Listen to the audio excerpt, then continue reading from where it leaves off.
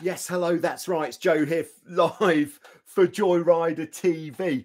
And it's nice to have so many of you tuned in already. Apologies for the change in kickoff time, but I've got had a scheduling conflict there. But I dare say, for those of you, especially in the US, the slightly later starting time is probably beneficial to you. So hello, and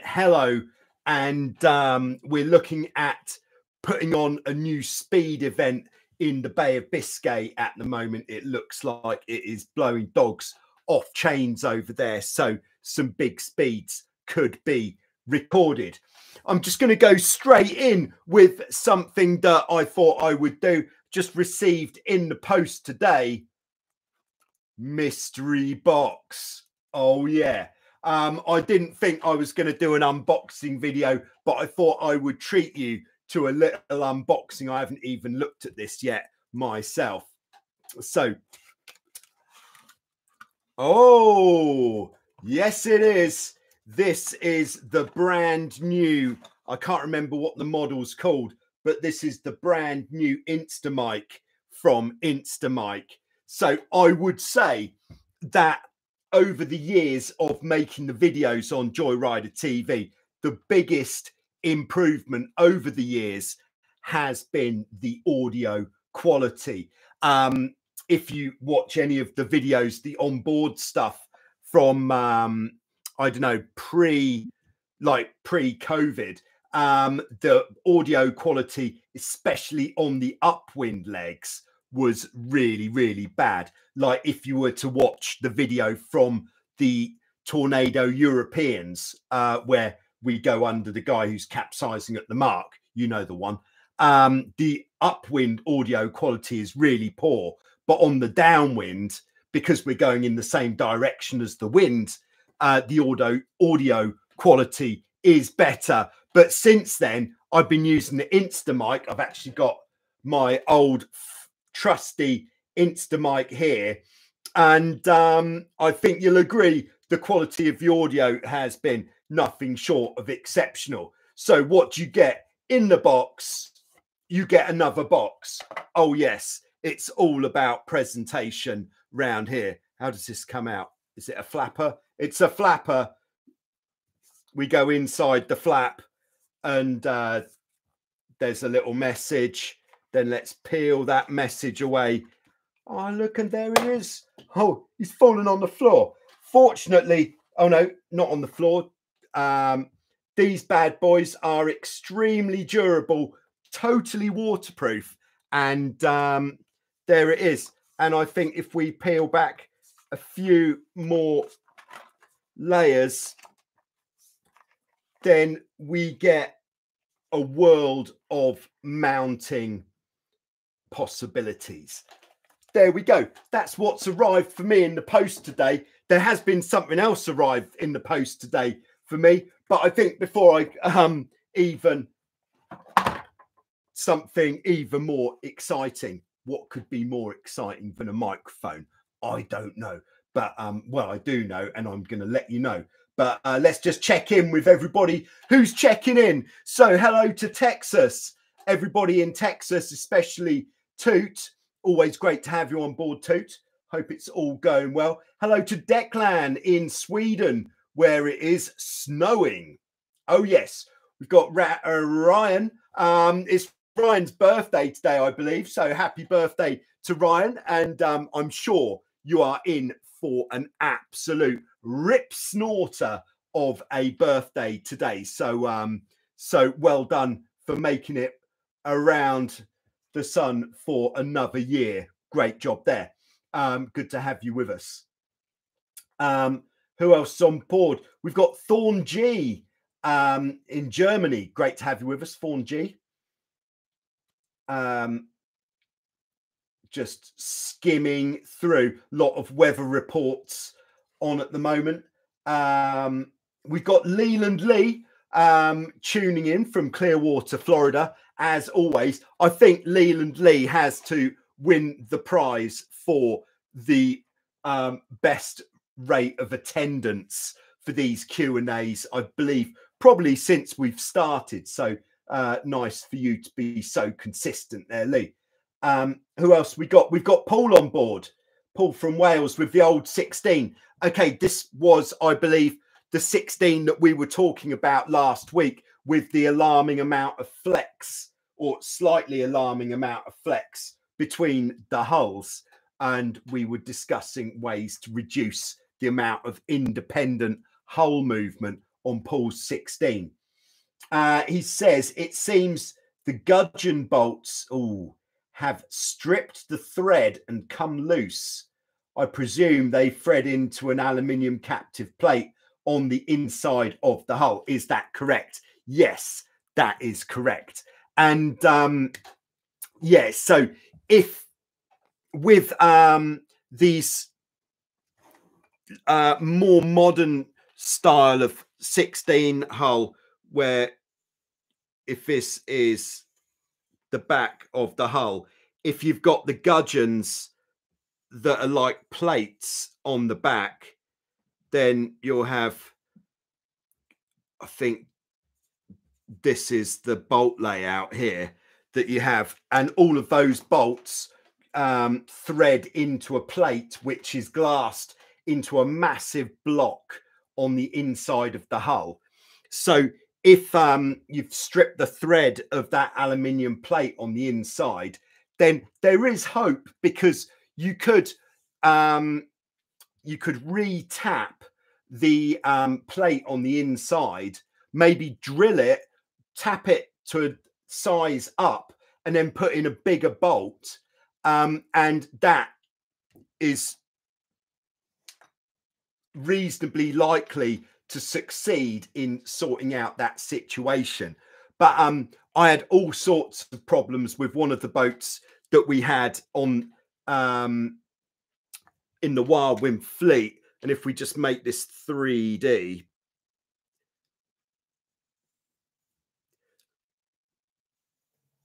look at that, 3D. Yeah, so what we ended up having to do is I took the boat to a boat builder, because I wasn't going to take this on myself, and he actually cut on the inside of the hull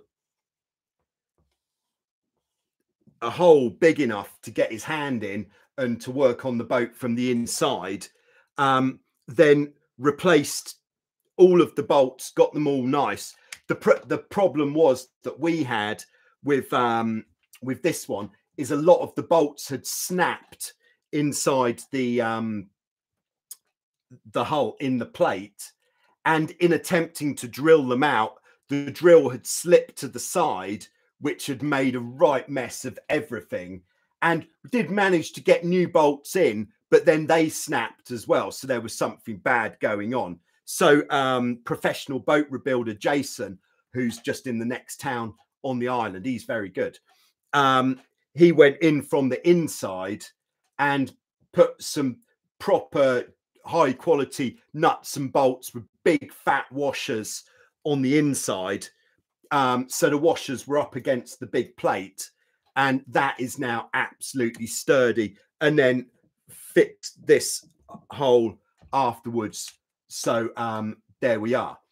The better reason for going in through the inside rather than the outside is because the outside of the boat takes, even though it's flat, so you'd think that's an easier repair, the outside of the hull takes, I don't know how many times more, at least 5 times, maybe 10 times more pressure than the inside of the hull. So it is definitely a better scheme to do your work on the outside of the hull where it is possible.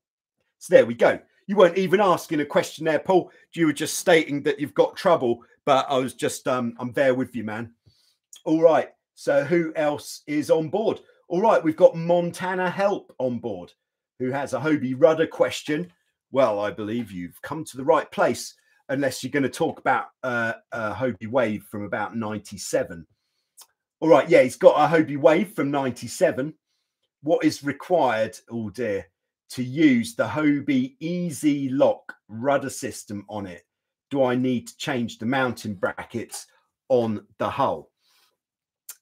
Yeah, I'm afraid that I'm not so familiar with the easy lock rudder system on the Hobies. This is a system that's been used for more of the, I'd say, the more recreational Hobies, which is it's a system with fewer moving parts, so there's less things that could go wrong. But I think from Hobie's point of view, it's a system that doesn't cost as much to produce. So on the boats where the rudder systems aren't under quite as much load, then they don't need to supply quite as many parts. If everybody can bear with me for a second, I can actually just bring up a parts manual on computer number two, because I'm running the new computer that was imported by Office Hands Dave, but unfortunately I still haven't sorted out a webcam for that computer. Shame on me. All right, so I'm actually going to look at the Hobie 15 parts diagram, which if I had the technology, I could actually show you the parts diagram, but it's not particularly exciting unless you're looking at, all right, sorry about this. Just looking for the page which talks about rudders. Yeah, we've got the old school rudder system on there, and then the easy lock rudder system, which, yeah, it does appear that the easy lock rudder system does fit on this style of rudder gudgeon, where you've got, what would you have? You'd have a hole there, then oh, it's a 15, so how would that be? And then one at the bottom, I think, where the pin goes through. So yes, there we go. Question answered. You don't need to replace the gudgeon on the hulls to fit the easy lock rudder system. There we go. We're coming out with some answers today. Absolutely chuffed to bits with the new microphone. Haven't even switched it on yet or charged it, but very exciting. Yeah, the Instamic, it's a double-edged sword, because there's two ways you can use it. One is how I use it, where I record the audio actually onto the microphone, like there's some sort of little storage device within, like a tiny little hard drive inside, and then I sync the audio with the video afterwards. But the other way you can do it is actually with Bluetooth. You can Bluetooth it to your telephone, to your camera, to anything you like. I could probably Bluetooth it to my computer and walk somewhere else, and the audio would stay consistent, but not today. All right. So Lee says, as always in Florida, tomorrow is the last race for me of the season. Then it's on to boat projects to prepare for next year's winnings. Great stuff. Yeah, keep us posted. I don't know if we've seen, this is big news. I think we'll all agree. Show us your cat, the return of, and what an episode to kick off with. Now, you may be thinking, all right, Show Us Your Cat season is back on. I'm telling you, the only way that Show Us Your Cat season is going to continue to be on is if more people show me their cats. I think since last week, I've only had one or two people email me with some pictures. So unless there's at least 3, I'm not going to put the next episode out of Show Us Your Cat. So if you want more Show Us Your Cat, then you're going to have to show us your cat. There we go. And anything at all is invited, as you will have seen in last week's episode. All right, so hold on. I'm just... All right, so don't know where we are. Oh, Benny's on board. Benny in Sweden. Nice to have you with us, Benny. Great to have you on board. Channel member Aaron is on board in New Zealand. Good morning. Great to have you with us. As always, Johannes is with us from Berlin, Germany. Wonderful to finally be able to join live. Thank you so much for this awesome channel. Thank you very much for being one of the people who makes this channel actually happen by watching the videos. If it wasn't for people watching the videos, I'd probably stop making the videos, to be honest, because they do require some sort of effort. And if no one was watching, that effort would be for nothing. All right, we've got Jens on board in Germany. Also, nice to have you with us, Jens. Misael, sorry, in Brazil. All right, nice to have you with us. We really are stretching out to many of the parts of the world today. We've now got Brazil, America, New Zealand, Sweden, probably a bit more America. Oh, I see we've got Maui on board. Very nice. Everybody is tuning in. Let us know where you're tuning in from if you're going to ask a question, because it's nice to know. All right, so Leland Lee says, I thought it was going to be a brand new boat in the box. Well, seeing as you've mentioned it, yeah, I had another delivery today, and yes, it was a boat. All right, more to come on that in the coming days, I'm sure. Very exciting delivery of a boat. So what this delivery of the boat means is that I am going to actually be making some on the water videos throughout the winter months here in Greece, hopefully from some different venues as well. So I'm going to be exploring the other parts of the island and perhaps even further afield. So watch this space. Declan says, does that new Instamic float? No, I haven't tried actually, but I'm pretty sure it doesn't float. So I use a similar level of security with the microphone that I use with the GoPro. The Instamic I generally have round my neck. I actually use an old, not even old, a Lycra headband where I've kind of modified it so I can actually put the microphone inside the headband. That goes round the neck, then Lycra top over the top of that, and that is the security that I'm using to look after that bad boy there. Without the Lycra, I think we'd still be getting some wind noise because there's no actual, what do you call it, a dead cat attached to the microphone as standard. But with the 2 layers of Lycra, lovely. All right, we got Mr. Spicy Fist 1 on board. I was thinking that was going to be a 360 camera. All right, on the subject, have you tried many and what do you recommend? I'm leaning towards the GoPro Max, but the Insta 360 X2 and 1R look very good indeed. Yeah, I think those Insta cameras do look very nice indeed. I think 2 things that differentiate the two. The one that I use is the GoPro Max, and in fact, with the GoPro Max, I've been a member of, what do they call it, GoPro Plus, where you pay, it's about €50 a year to be a member. They give you storage for your videos. You get accessories for a discounted rate, but also you can change your cameras for new ones. They say no questions asked, and it was apparently free, but I think they've changed their scheme. So it's now €95 to change your camera for a new one.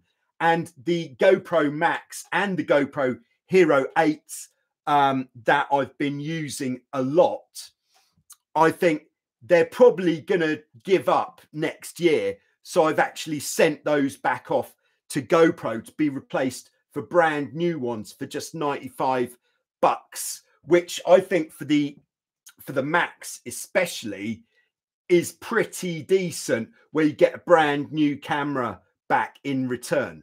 I think that's a good thing. I've been very happy with the performance of the GoPro Max. The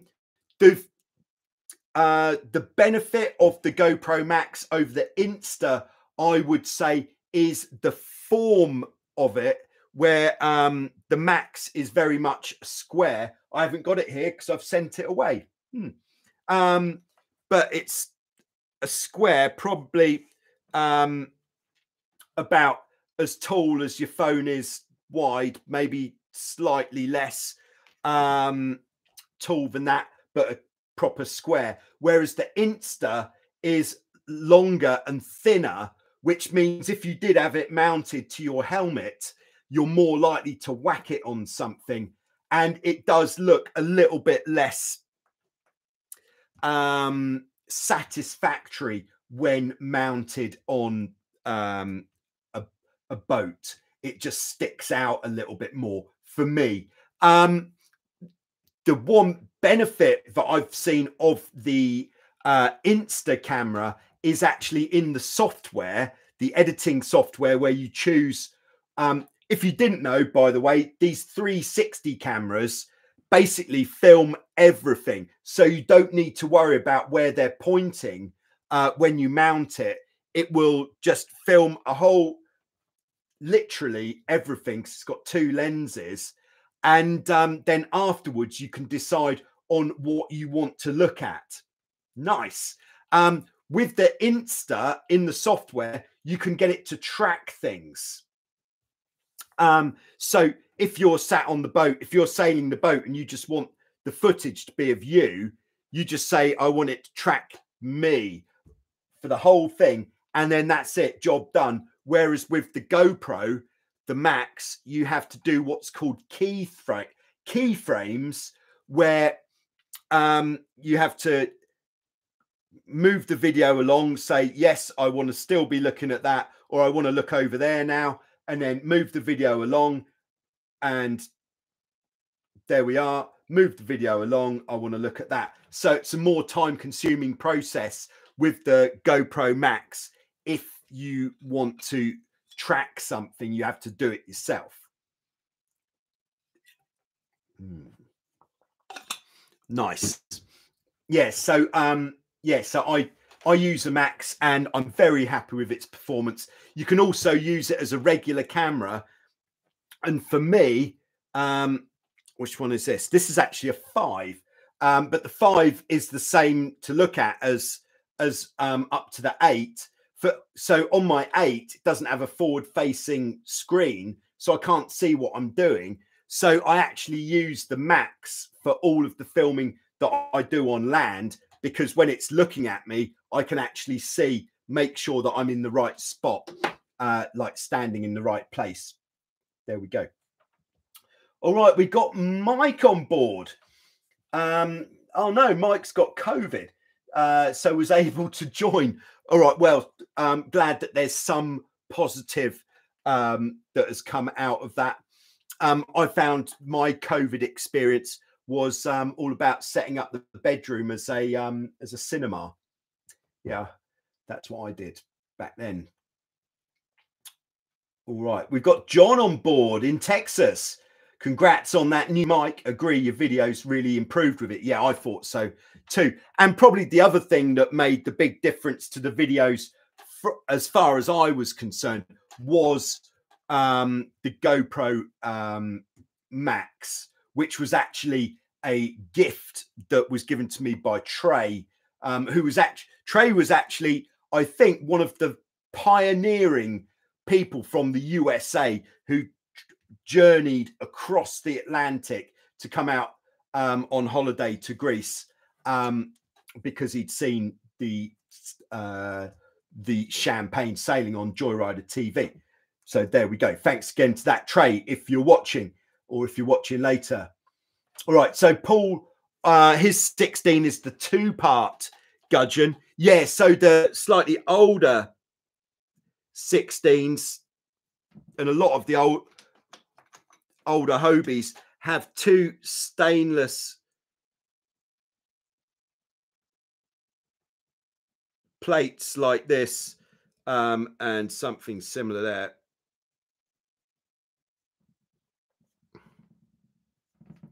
Yeah, so I wouldn't be so confident to know what's going on inside your hull with those style of gudgeons on there, just because I've not actually experienced what it looks like on the inside of a hull with those gudgeons. So sorry, I can't help you any further on that one with those. All right, we've got Chuck on board. Been watching your videos for years. Nice. Older guy returning to the water. Lovely. Very nice. Loved sailing as a young adult. Thank you. Yeah, you're very welcome. Glad that you're getting back into it there, Chuck. And yeah, we're always here if there's anything you need to know, of course.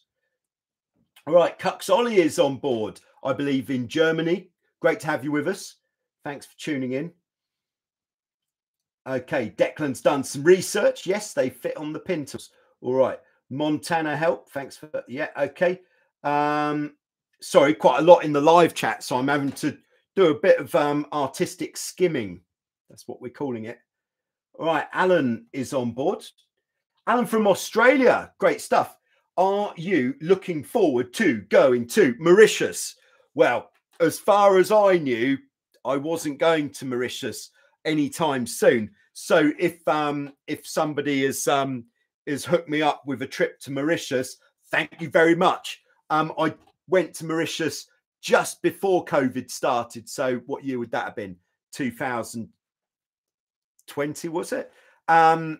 Because I was lucky to get back before all the restrictions went in. And it really is, it's, you know, what we have here in Vassiliki Bay is champagne sailing, no doubt about it. Some of the best, if you like strong wind, flat water, just for half a day every day, not all. You know, sometimes if you've got it all day every day, it's a bit much. You know, who can last for 5 days of doing that? Whereas having it so it's windy just in the afternoons, it's very sociable here. Because also when you get up in the morning, you don't want to be, if you're like me, a bit of a wind addict, and if you know it's windy, you then, unless you're actually rigging the boat or you're doing something that is going to get you out onto the water, you're feeling a bit edgy.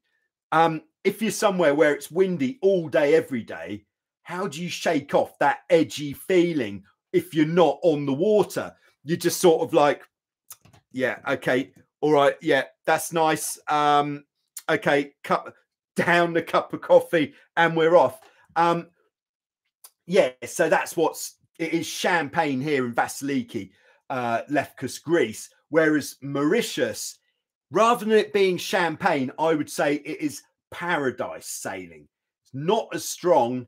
You don't get quite as high quality flat water and strong winds with as much area. They do have flat water and strong winds inside. They've got a lagoon, and then you go out through a reef, and then you get this rolling swell with really consistent wind. Probably average when I was there was about 15, 16 knots, but with big swell, which really does raise the eyebrow, makes it very exciting sailing. But it's absolute paradise. The water is like bath water. The color of it looks like, even looking through your own eyes, it looks like it's already been photoshopped. There's so many places to sail to. And the food, I know the food hasn't got anything to do with the sailing, but the food is absolutely mega. All right. So Ryan says, how do we know what time the Q&A will start ahead of time? Do you post that anywhere? No. Yeah. Again, apologies for the rather wayward starting times, but I believe what you should see is, if you go, I've generally got the Q&A set up ready to go by about, what would it be? By about 6 hours before. So I suppose what I need to start doing is setting it up the day before. So if you are in the USA and it's first thing in the morning for you, then you'd know the day before what time it's going to be. But generally, if you want to find out what time it's going to be, if I've set it up, like today, I set it up at about, I don't know, about 1 o'clock, 7 o'clock here now in the evening. So yeah, 6 hours before. What is to go to the Joyrider TV page on YouTube where it says all the videos there. Click on live, and it will say what live videos are coming up and when they're going to be. So that is how to find out. Yeah, apologies again for that, but good to have you with us. You seem to have made it. All right, Toot says Buchanan Sailing Club have 2 Hobie 16s for loaner boats for traveling sailors. This is very good to know. So that's Buchanan Sailing Club in Texas. So if you're heading to Texas, check out Buchanan Sailing Club, get in touch, give them a call and see if you can borrow one of their loaner boats. All right, we've got Mark and Janet on board from Ohio, completely winterized. Yeah, it's that time of year, isn't it? All right, we've got Philip on board, who I believe is in Ireland. Just got back from the beach with my Hobie 18. Nice. Hope you had a good sail. Got Jason on board. Hi there. Question regarding how you measure wind speed, etc., displayed on the screen. Oh yes, I saw your comment in the video in question. This, yeah, it wasn't wind speed that was being displayed, although I know where you're coming from. It would look very much like wind speed, but this was one of the older videos. I think it was the video about going out on the Hobie 16 solo without the jib, and we had the gauge, the telemetry on there with the speedo around the outside, and on the inside it had a kind of compass kind of vibe like this with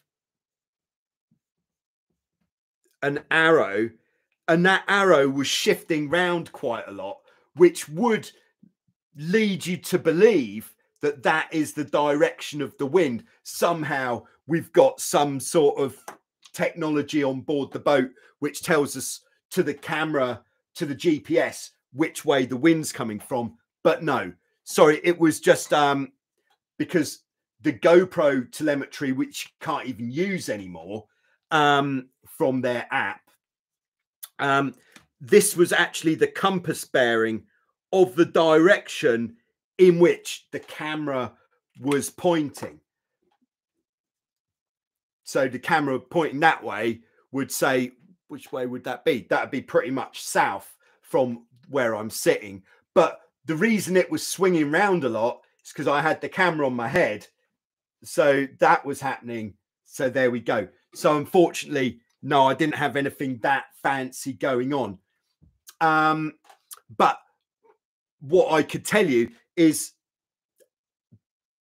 because of the failings of the GoPro app telemetry, and that you couldn't put it in knots, you couldn't do anything with it, and then you couldn't use it at all, I started using what's it called? Telemetry Overlay, which is actually the name of the website. And it was, I had to actually put my hand in my pocket and pay for the telemetry. But straight away, when I paid for it, soon as I'd paid the money, downloaded the app, it works so well. And the telemetry that you see is only a fraction of what you can do with it. But I just have to try to restrain myself and not go absolutely crazy, putting all sorts of stuff all over the screen, because that might start looking a little bit messy, I believe. But yes,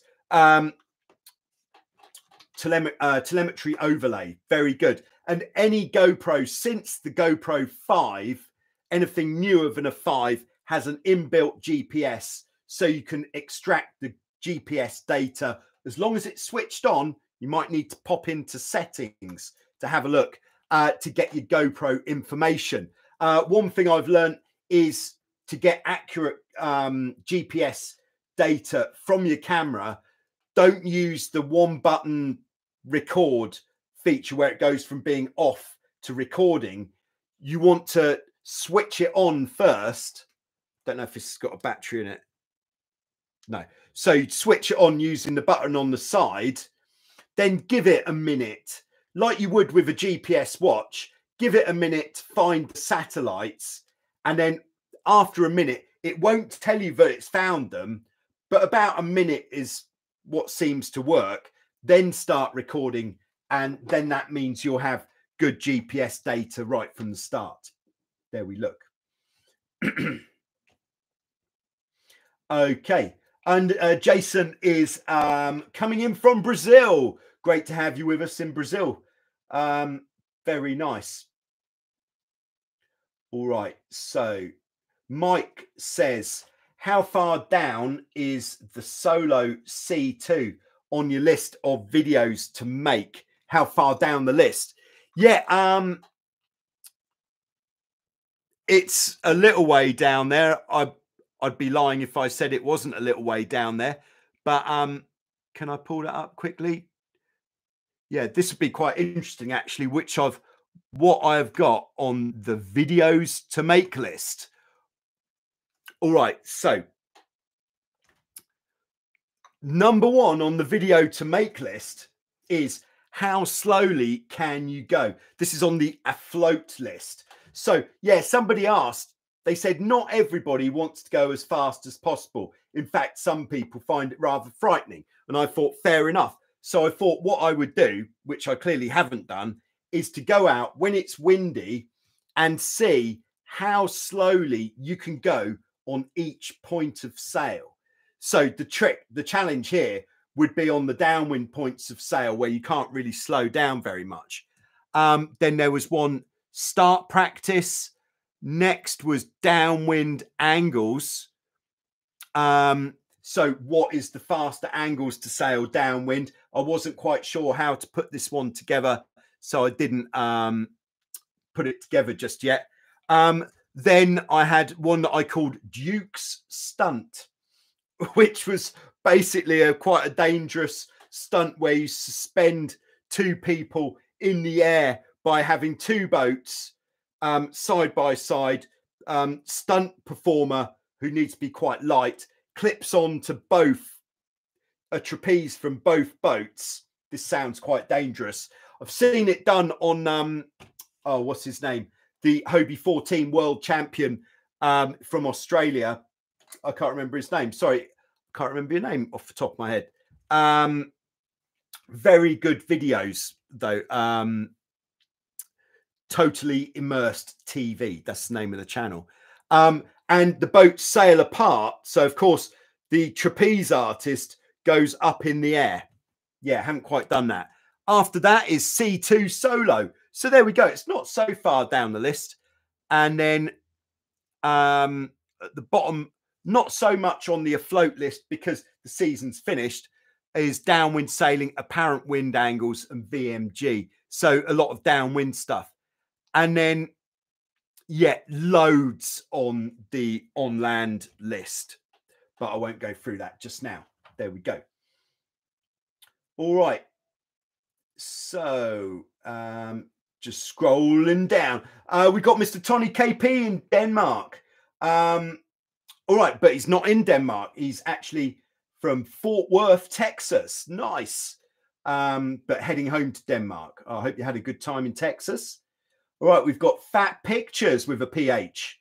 Moin. I've learned that is the local variation on how you say Guten Tag, I believe, in the north of Germany, like from Hamburg and upwards. Phenomenal job. Thank you very much. Absolutely mega. Glad you think so. All right, we got Max in Rosenheim, Germany. we've got all of Germany on board, and Max is going sailing.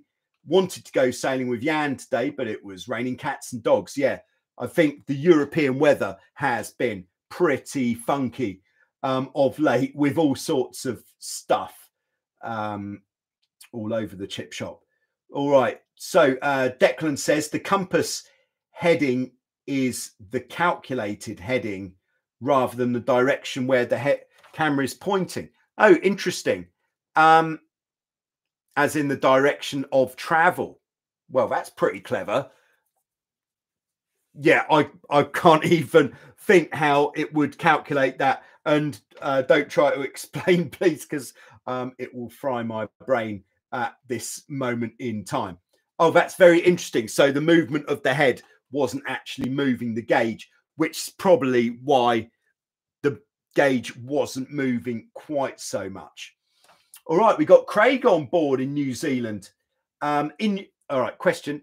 In your service the rudders video, you drill out the casting with a 12mm bit. Oh dear. I did a test and there's a lot of play in a 12mm hole with the bushings. Is that normal? No, there shouldn't be. No, maybe it is. There is a slight discrepancy in the size of the bushings, because we're getting our bushings from France, where, correct me if I'm wrong, I probably am, but I think in France, is it Imperial in France?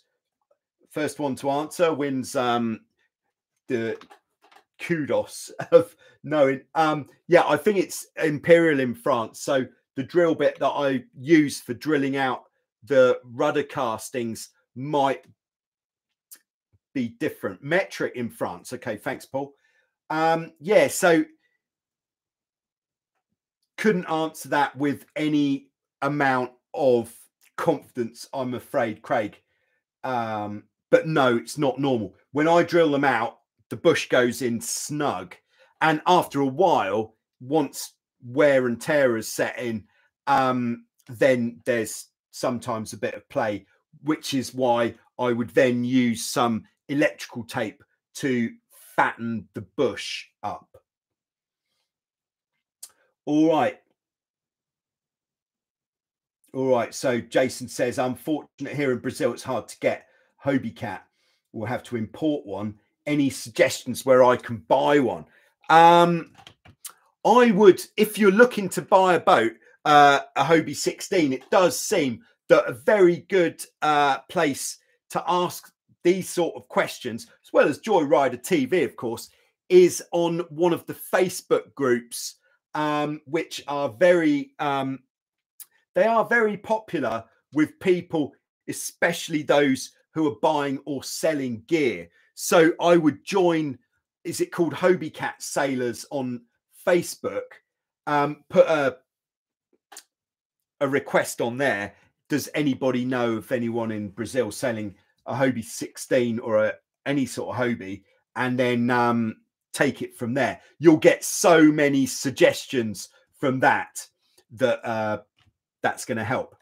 All right, top tip here from Toot.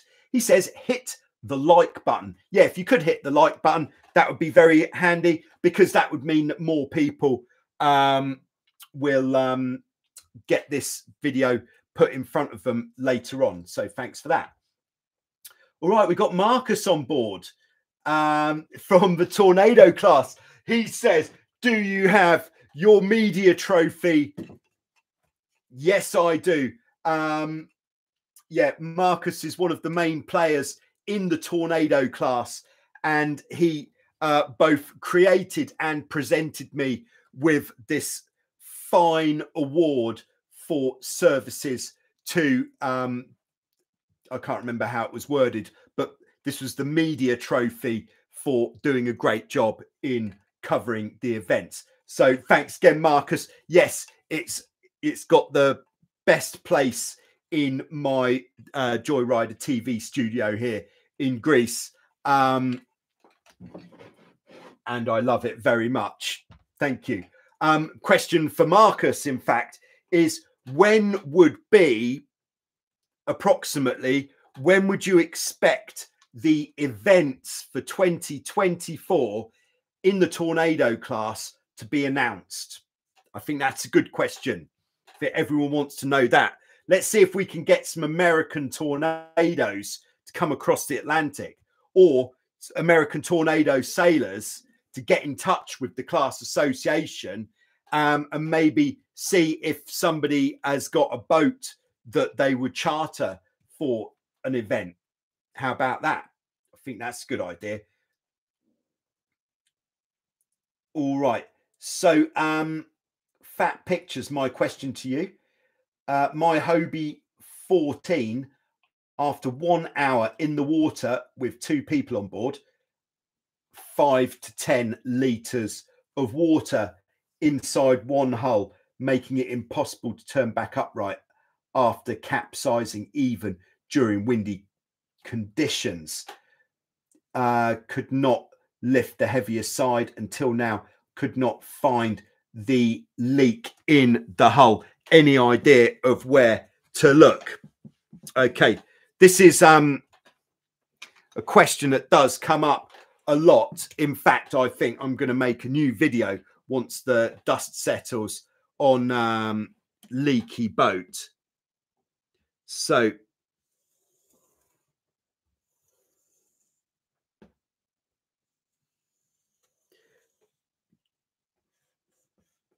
I haven't drawn one of these yet today. So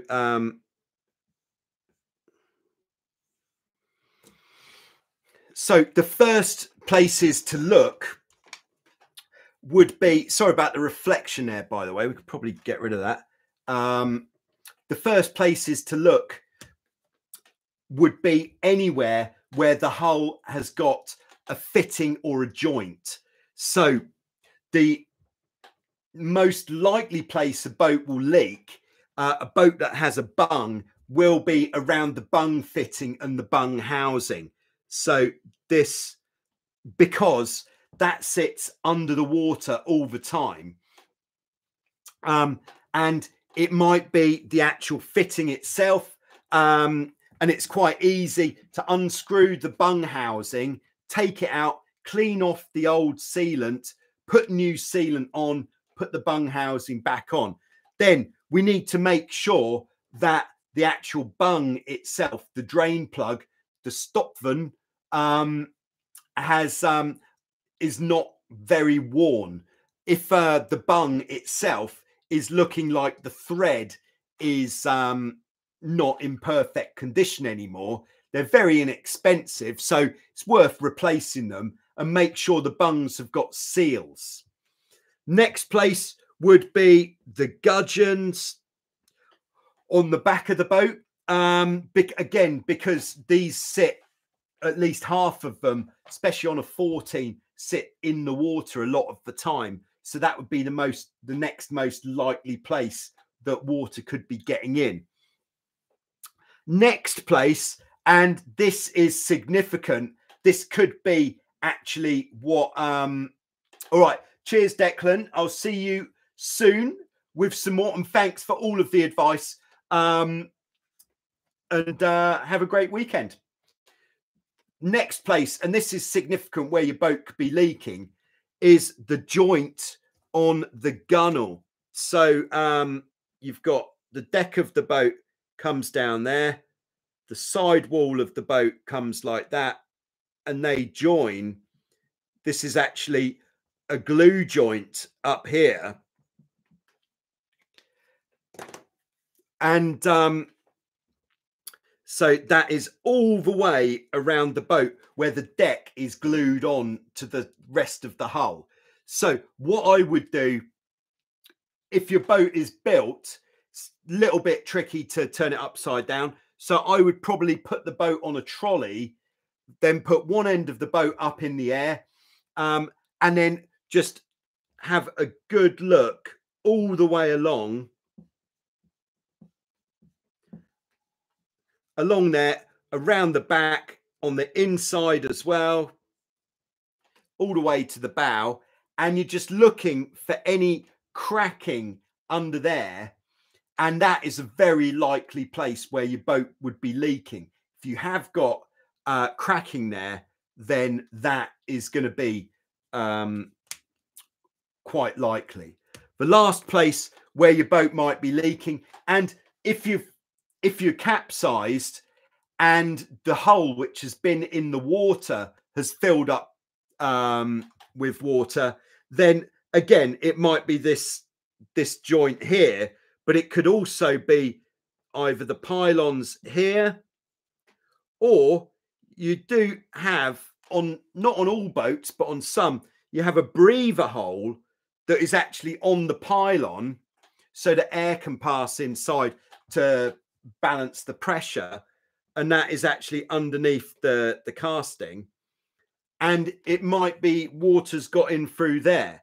So those are the spots where the boats could be leaking. One thing you could do to pressure test your hulls is take a bung, an old one or a new one, depends how flash you're feeling. If this is the bung looking onto it, there's the bit that you hold and twist. Then drill a hole down the middle of the bung like that, and then put like the inside of a biro into the hole.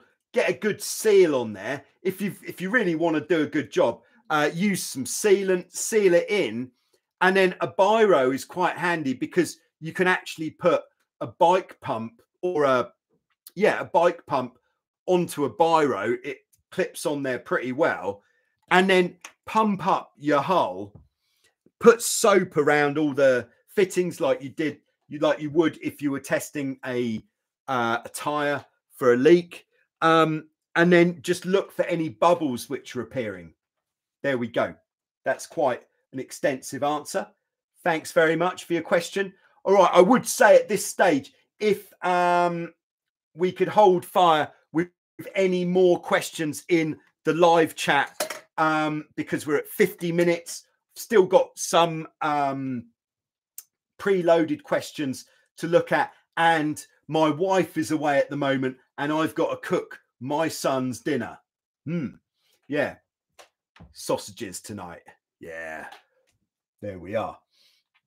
All right, let's see where we are. So all right, just scrolling through.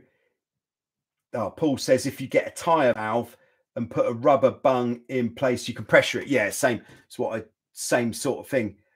Mike says, do you think that could come up with a list of the top 3 cats that could be righted? So do you think you could come up with a list of the top 3 cats that could be righted solo by somebody 85 kilograms? Yes, I think I could. The Hobie 14 would be one. Yeah,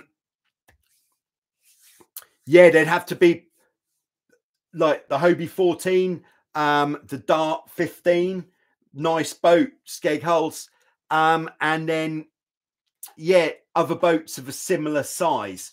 It depends on how much wind there is with this capsize righting. How much weight does it take to right the boat?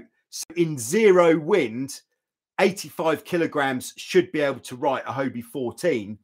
In 20 knots of wind, 85 kilograms, you should be able to right a Hobie 16 or a Dart 18 single-handed, because as you get the wind going under the mainsail, that helps to blow the boat back upright.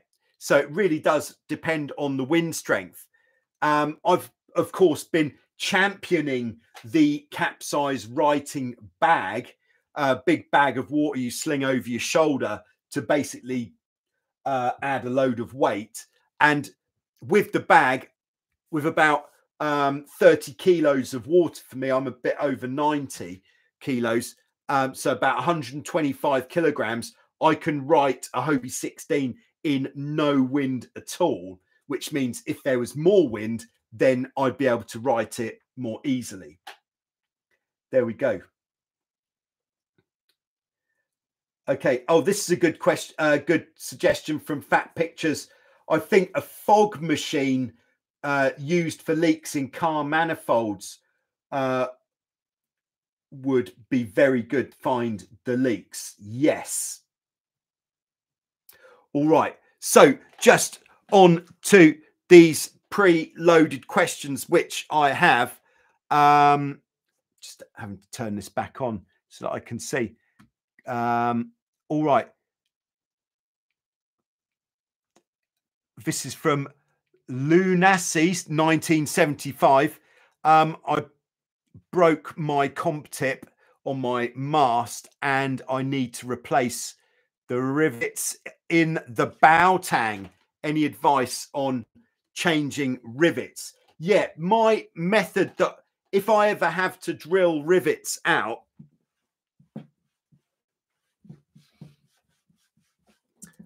first thing is you might as well invest in a very good drill bit.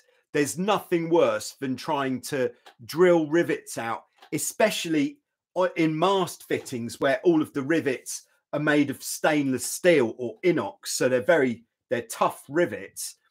I would get a good drill bit, and if this is the rivet, the head of the rivet,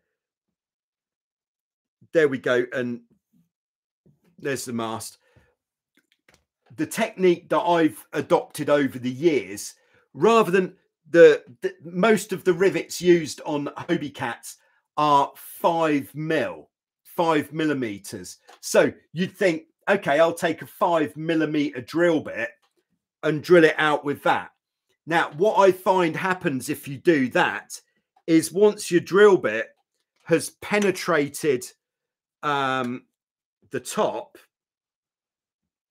then quite likely to happen is the whole rivet starts spinning round. So your drill bit isn't actually doing anything. So Toot says 3/16 in the US. Thanks for that. So what I do instead of this is I take a much larger drill bit, like a 6.5, maybe even an 8, and just drill down the middle enough until the top of the rivet becomes separated. You'll know when it becomes separated because it will come off. And then stop. This means you're much less likely to damage your mast while you're drilling these bad boys out. You don't want to damage your mast. So just drill the top off, and then I take a punch and just knock the rest of the rivet through into the mast.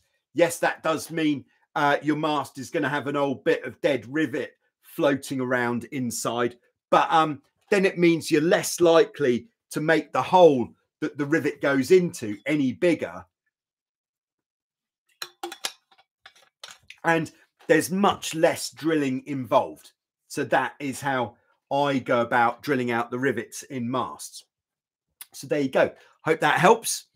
Oh, and then the final one, this is good. Especially seeing we've got a lot of people in Germany on board today. It's a right of way question. This is from Gregor Schlusner 9024.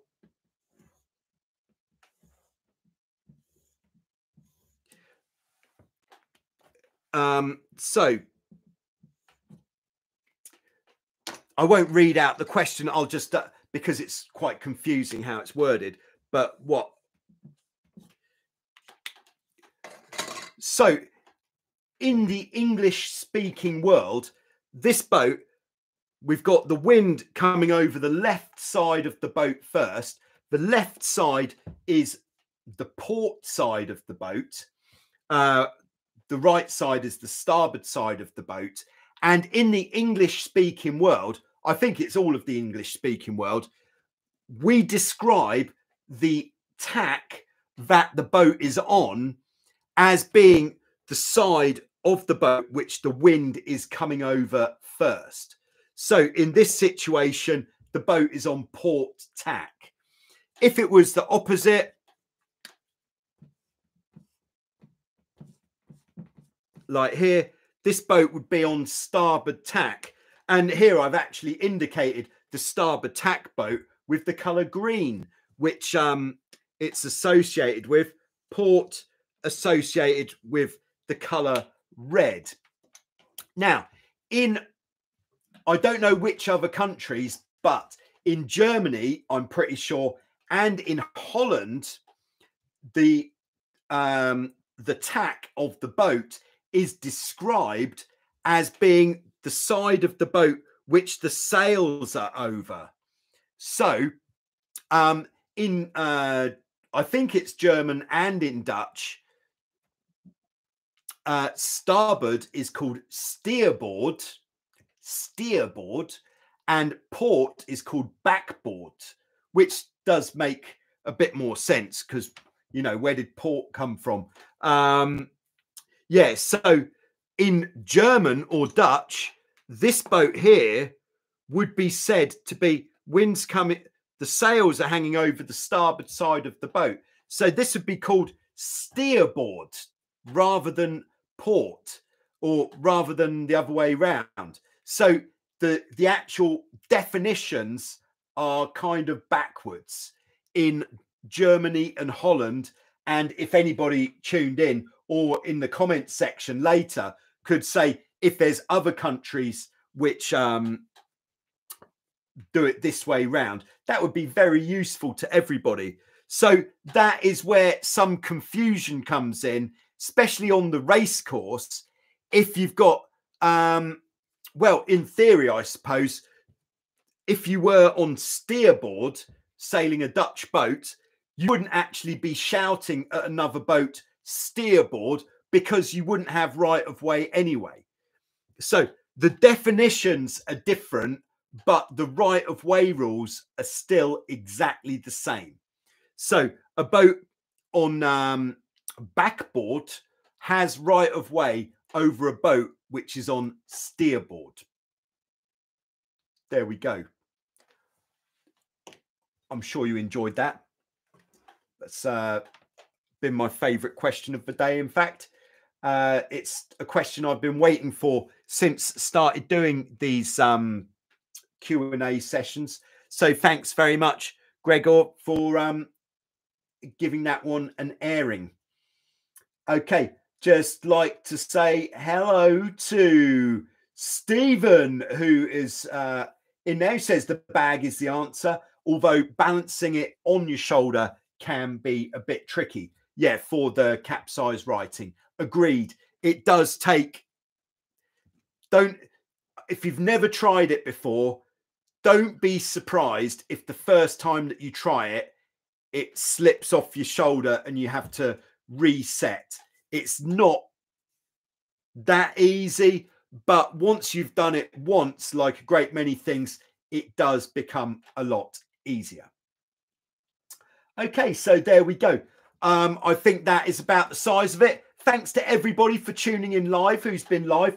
Thanks to everybody later on for watching all the way through to the end. Don't forget to hit the like button. Subscribe to Joyrider TV if you are into a bit of catamaran sailing. If you want to get hold of your own Instamic, then just check out the link in the description below. It means if you use that link when you get one, the actual price of the microphone will be the same as if you just used Google search to get there, but I get small commission, which it all helps. Yes. So there we go. See you soon with some more, and adios to Toot and to Craig and everybody else. And good luck this weekend. Stay safe out there, especially if you're sailing in the Bay of Biscay. Nice one, Willis. Good to have you with us. Good to have you back. Toodaloo. Time to make dinner.